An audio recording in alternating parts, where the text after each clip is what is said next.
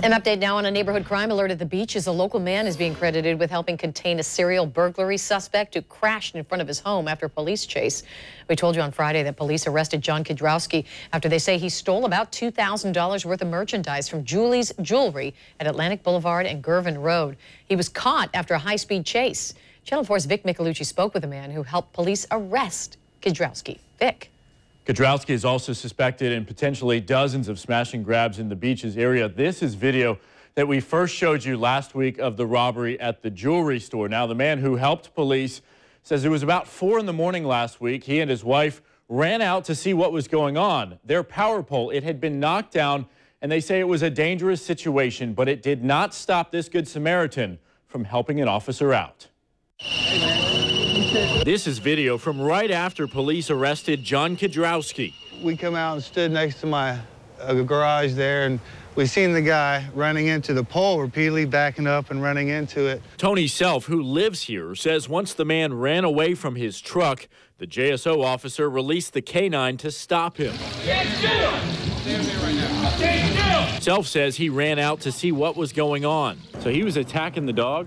He was kicking the dog, yes, sir, in the face, in the ears, in the head. Self says moments later, the officer asked for help, and he helped pin Kidrowski down until backup arrived. That's got to feel good. Yes, sir, I love it. It's the end of what seems to be a pretty wild crime spree. He's only been arrested on the jewelry store heist, but police at the beaches think he could be responsible for dozens more. Right now, Jacksonville Beach police tell me they have not charged Kidrowski with any of the crimes committed here.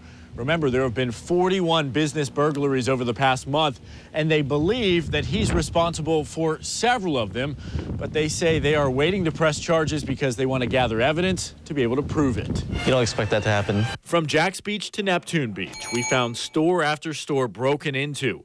Surveillance video we obtained today shows a man resembling Kidrowski breaking into a dry cleaning business on Penman Road. The thief used a brick to smash through the front door, grabbed cash and valuables, and sped off in a pickup. Yes, sir, very wild. Tony Self is just grateful he could help and hopes this arrest keeps a dangerous man behind bars for a long time. Yes, sir, I like to do my part.